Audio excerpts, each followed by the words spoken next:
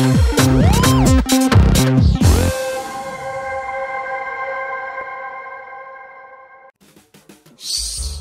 Can you hear that? What's that strange flapping sound coming over the hill? At the crack of dawn, no less? Is that a flock of 1,000 ducks? Maybe 5,000? Wait, there's more. Across China, more than 100,000 ducks are being herded into some sort of massive flapping army. Has there been an explosion in a nearby bread factory? Or has a giant grain silo flipped over? Why else would such a huge gathering of ducks ever occur? Unless they've been trained for this. But who would train an army of more than 100,000 ducks? It turns out the answer to that question lies with the Chinese government. Amazingly, every last one of these ducks has an invaluable purpose, one that could save the population of an entire country. Intrigued? Well then, let's deep dive into the mystery of why China decided to assemble a duck army and discover even more of the strange and unbelievable ways birds have been used for foul play and warfare.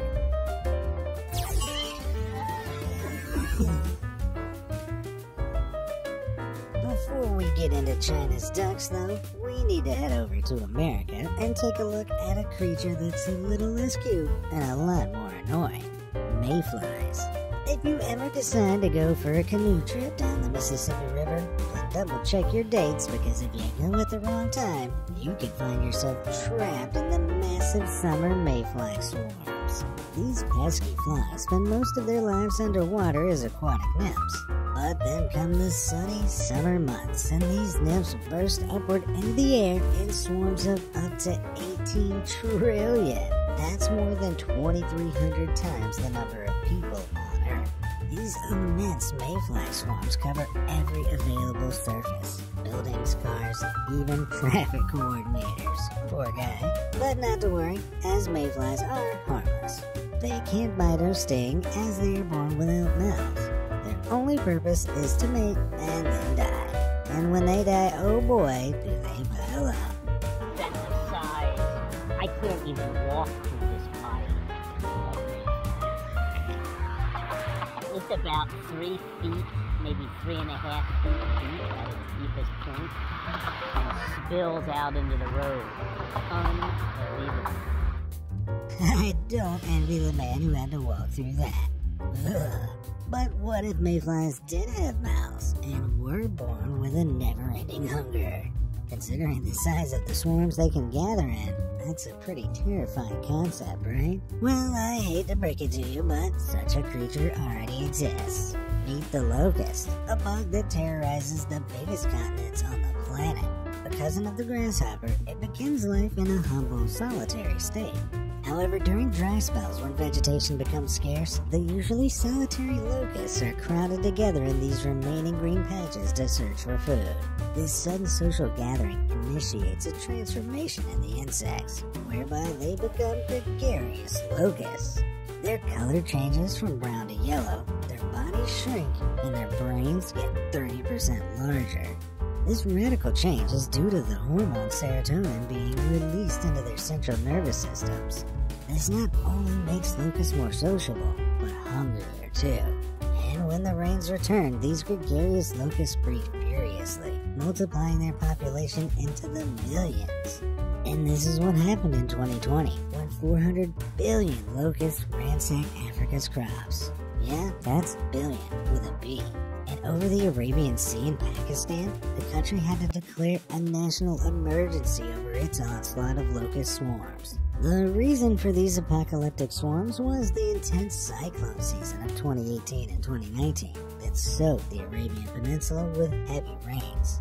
This turned arid desert into lush grassland, where gregarious locusts were able to take part in unprecedented amounts of breeding, creating these superstorm swarms.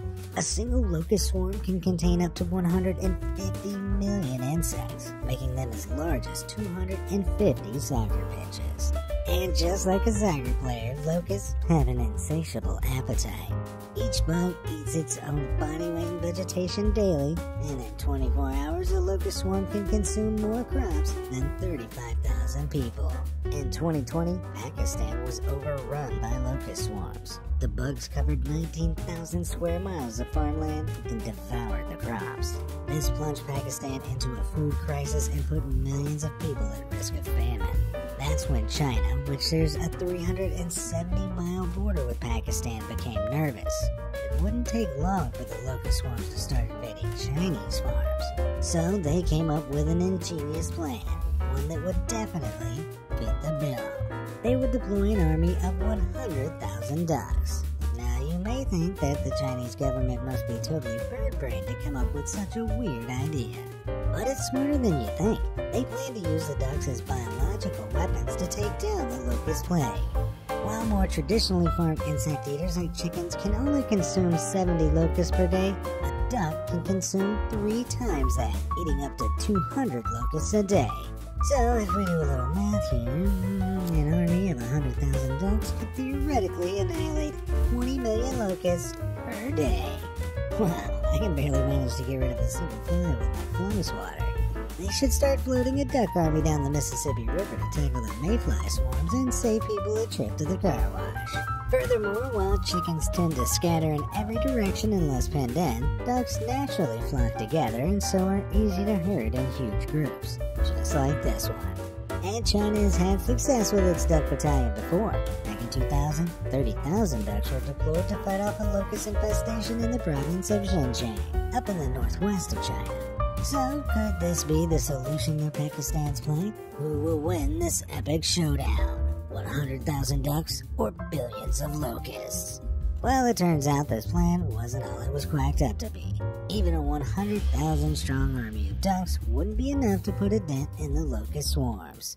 A locust swarm can contain up to 150 million bugs, meaning it would take the Chinese duck army a whole week to consume them all. And that's only if the locusts were to stay in one place, but these swarms fly on the wind and can travel up to 93 miles per day. To truly eradicate a locust swarm, you'd need a lot more ducks. To tackle a single swarm made up of 150 million in just a few days, you'd need at least 750,000 ducks. And even if a country could raise that colossal number of ducklings, water-loving ducks would not be able to survive in Pakistan's dry desert landscape. So instead, Pakistan's locust plague was tackled with the use of pesticides. In February 2020, a national action plan for locust control involved spraying some 300,000 liters of insecticide over the region. But that doesn't mean the ducks can't be put to good use on a smaller scale. And I don't mean on the side of some crispy pancakes. No, instead, ducks can be a vital help to farmers. You see, 2 of the biggest problems faced by rice farmers are weeds and pests. Weeds can take over fields and steal nutrients from growing crops, while pests destroy and consume anything being grown. One pest in particular, the golden apple snail, though originally native to South America, has become one of the most destructive invasive species in the world. It's quickly become the arch nemesis of rice farmers everywhere. Up until now, farmers have used quick-fix chemical pesticides to rid the paddies of golden apple snails. But recently, with threats to the environment mounting due to climate change, they've abandoned harmful pesticides and returned to a more traditional method, using ducks. Though slurping up a raw, slimy golden apple snail may sound super gross to you and me, to ducks, they're delicious. Luckily then, the ducks can swim along the water in the rice paddies and feast on these pests to their heart's content. Meanwhile, the fecal matter they leave behind provides the crops with important nutrients such as phosphorus and nitrogen that they need to grow. Not only that, but ducks are also all-around rice paddy helpers, with their wide feet helping to flatten down the mud, which makes the paddies easier to plow. Using ducks in rice paddies is a technique that has been used in China for hundreds of years, going back to sometime in the 15th century. Today, it's a popular farming method used in Thailand, where in March 2020 there were some 7.5 million ducks used in rice paddies across the country. Farmers routinely raise whole flocks of around 10,000 ducks to let loose in their fields, where they tackle pests and weeds, ensuring a larger harvest of rice. This is vital for Thailand's economy, as the country exports some 8 million tons of rice per year. However, once the rice crop becomes mature, it's time to keep the ducks away, as those petty helpers can turn into villains and actually start stealing the rice if they get hungry enough. I guess that old Batman quote is true. You either die a hero or live long enough to see yourself become the villain. And I don't think any country is ready to deal with a tiny army of evil rice-hungry quackmen. Well, if you've come to appreciate ducks a whole lot more, leave a like on this video and hit subscribe. And if you had a duck army at your disposal, what would you use it for? Let me know down in the comments. All done? Great. Now, ducks aren't the only birds that have been enlisted by governments around the world. So let's take a look at some other birds that have proven they're more versatile and valuable than we could have ever imagined. Goose Lee. If you're ever crossing the border from Vietnam to China, make sure you have all your visa documents on hand. Otherwise, you could come nose to beak with some of the most vicious immigration officers out there.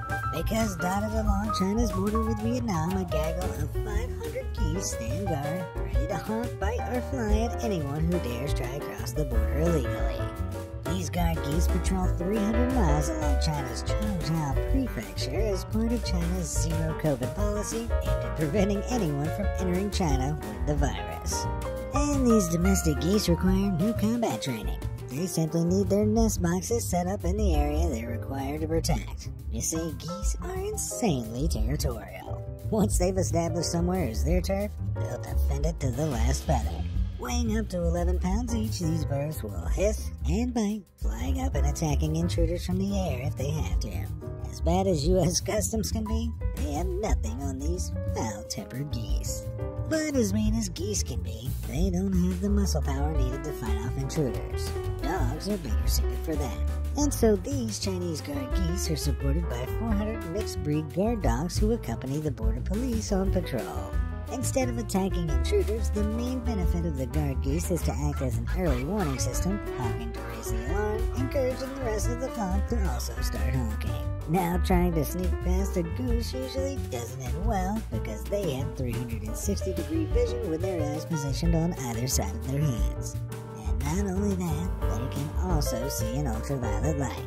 That's because while humans' eyes only have 3 kinds of light receptor cone cells that can detect red, green, and blue colored light, geese have 4 kinds of cone cells. And that extra cone cell is specially adapted to pick up ultraviolet light. In addition, geese have a tiny drop of colored oil in their cone cells that humans lack. This drop of oil acts similarly to the filter on a camera lens, making colors more vivid and boosting contrast, so geese can see in super sharp detail. And these Chinese guard geese have already spotted things missed by the dogs and police on patrol. Like back in December 2021, a goose honked the alarm on 2 people illegally crossing the border. While this has only been recently implemented along the border, guard geese are hardly a new idea. In fact, they've been used to help defend properties as far back in time as ancient Rome. Amazingly, geese are credited as saving Rome from the invasion of the Celtic Gauls in 390 BC, over 2,410 years ago. The Gaul soldiers managed to sneak past the snoring sentries and the guard dogs. They couldn't evade the night watch of the geese. Are geese just really light sleepers? Sort of. Most species sleep with one eye open, because they can only allow one half of their brain to sleep at a time. This is called unihemispheric slow-wave sleep, and is an evolutionary trait that's developed in the geese to protect them from predators. So at night, one half of a goose's brain is dreaming, while the other half is fully awake and on the lookout. The night watch capabilities of geese is so well known that they're used all over the world. For example, they were part of the security detail charged for protecting $376 million worth of whiskey in Dumbuck, Scotland. Between 1959 and 2012, over 100 large Chinese white geese patrolled 14 acres of land and warded off any potential whiskey thieves. Though in 2012 the guard geese were replaced by CCTV as a cheaper option, as the geese themselves cost a lot of basic upkeep. Nevertheless, there was never a barrel of whiskey stolen while the waddling Scotch Watch were on patrol. So good luck ever trying to hide from a goose. To quote Liam Neeson from Taken, they have a very peculiar set of skills. Skills they've acquired over a very long career. Skills that make them a nightmare for people like you. They will look for you, they will find you, and they will look at you. Winging it. The invention of radar in World War II was a game changer that helped turn the war effort into the Allies' favor. Today, the ability to detect objects using radio waves is still used in a lot of tech. Everything from airport traffic control to weather reporting. But have you ever wondered what came before radar? Oh boy, the answer to that is a whole lot weirder than you can imagine. During World War II, the U.S. Navy was in serious need of a small, compact missile guidance system. Missile technology had already been invented by the Germans early on in the war, putting the U.S. at a huge disadvantage. Their guidance system of the time were far too clunky and large to be attached to any weaponry, so the U.S. Navy was scrambling for a solution. That's when Professor Burris Skinner came up with a unique idea.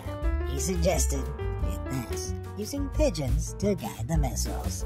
Crazy, right? Well, the National Defense Research Committee thought so too, describing the plan as very eccentric and impractical. But they were desperate for ideas, so they committed a whopping $25,000 to the research. Adjusted for inflation, that's around $418,000 in today's money. Despite the doubters, Professor Skinner had a clever explanation for this mad idea. You see, pigeons have amazing eyesight. While humans have 200,000 photoreceptors per square millimeter of their retina, pigeons have an unbelievable 400,000 photoreceptors.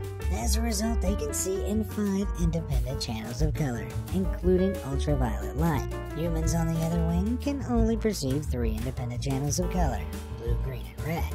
And with their wide-set eyes, pigeons can see 340 degrees around. And these birds don't miss a beat. No wonder they always manage to steal my chips when I'm not looking. So, with their excellent eyesight in mind, Professor Skinner proposed that pigeons could be trained to act as missile target guidance systems. The project was codenamed Project Pigeon, so not exactly a secret project then. But even with that name, it's unlikely the Germans would have guessed the U.S. was working on something as wacky as pigeon-guided missiles. So how did it work?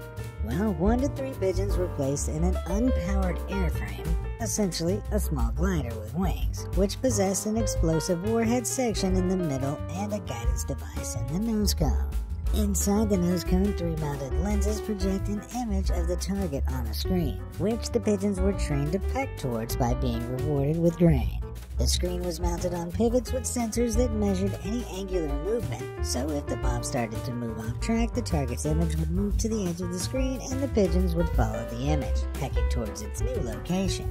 This would move the screen on its pivots, the sensors detecting the altered angle of the screen would then signal to the control surfaces to steer the bomb in the direction the screen had moved, directing the bomb back to its target path. In this way, the pigeons would pilot the bomb to its target destination, disappearing in a ball of flame. Hopefully they were rewarded by showers of grain in pigeon heaven. Despite sounding utterly ridiculous, test runs of Project Pigeon were successful.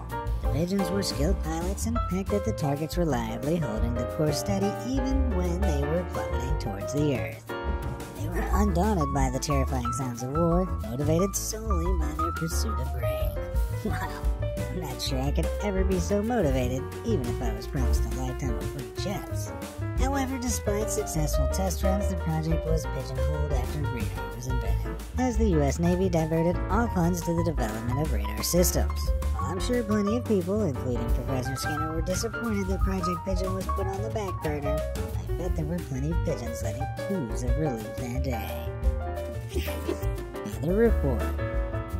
If you're ever lost at sea, bobbing along desperately hoping to be spotted by a Coast Guard, don't panic, because help will almost always arrive quickly.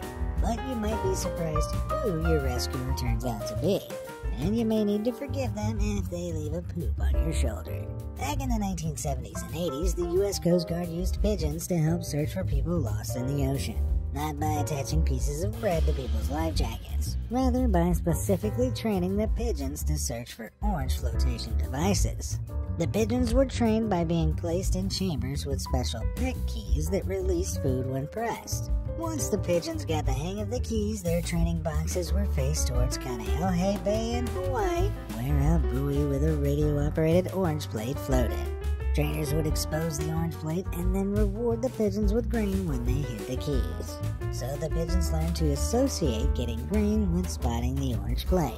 This is called classical conditioning, the same concept behind the famous Pavlov's dog experiment. This is where dogs were trained to associate food with the sound of a bell and in turn would salivate when they heard a bell even if there was no food present. It's a bit like me unconsciously reaching for my wallet every time I see a bag of chips. To train the pigeons to look further out to sea, the buoy was moved further away until it was eventually nothing more than an orange speck in the ocean. Though that may be impossible for humans to spot, the pigeons found it easy, and they kept tapping away at the keys every time they saw the orange dot. Once the pigeons passed basic training, they were placed in chambers mounted beneath a helicopter and had to find orange, yellow, and red floats in the ocean. Each bird covered a 120-degree window, so a pod with 3 pigeons could scan a full 360-degree view of the ocean. The pigeons spotted targets on the first flyover 90% of the time. Their human counterparts, however, only spotted targets on the first flyover 38% of the time. But when the humans knew they were competing against pigeons, they doubled their efforts and spotted targets 50% of the time on their first flyover. I mean, it must be pretty embarrassing to discover a pigeon is better at your job than you are. But despite the crew members' best efforts, the pigeons still had them beat. When it comes to a game of I Spy, it turns out nobody can beat a pigeon. Though there were some drawbacks to the use of pigeons, because they were solely food motivated, and with that being the case, their weight had to be carefully managed in order to ensure they were interested enough to search for orange floats. Pigeons at 80% of their free food weight were generally hungry enough to search the ocean for hours without losing focus. Dropping below that weight threatened the pigeons' health, but going above that weight meant the pigeons were too full and lost their desire for grain. There were also various costs for housing and training the pigeons, so despite the original success of the program, federal budget cuts resulted in the program being shut down. Meanwhile, advances in technology have made the use of pigeons completely redundant. Planes are now equipped with high-powered magnets, which are far better at locating scattered plane debris than pigeons ever were. And improved homing beacons for shipwrecks means computers can scan miles of oceans to locate survivors, rather than having to rely on spotters flying overhead. Although when it comes to searching for lost orange rafts in the open ocean, there's still nothing with quite as much feathery charm as a pigeon.